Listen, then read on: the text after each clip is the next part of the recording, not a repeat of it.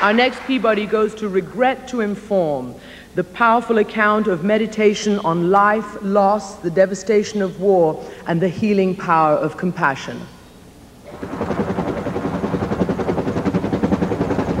I am at 14 at that time, and that when the war actually touched my life, the bomb was dropping in my house.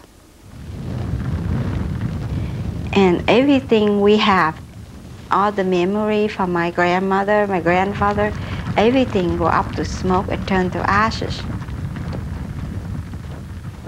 I was confused.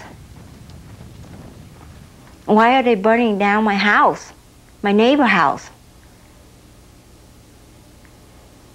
It's very confused to me. Then everything from that on, nothing is black or white. It's all gray, just like the smoke. And here to accept the Peabody is the producer, writer, director, Barbara Sonneborn.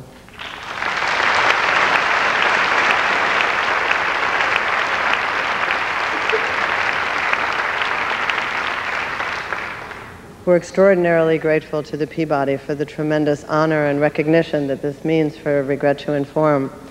We want to thank the Corporation for Public Broadcasting, PBS, P.O.V. and its wonderful staff, Lisa Heller and Kara Murtis, and the National Asian American Telecommunications Association. In 1968, on my 24th birthday, I got the news that my husband Jeff was killed in the war in Vietnam. I determined 20 years later, in 1988, that I had to create a project that would transform his death into as powerful an anti-war film as I could make, as powerful an anti-war statement as I could make. And now the film has spawned a curriculum examining war that we're trying to get all over this country, and an international organization, War Widows International Peace Alliance.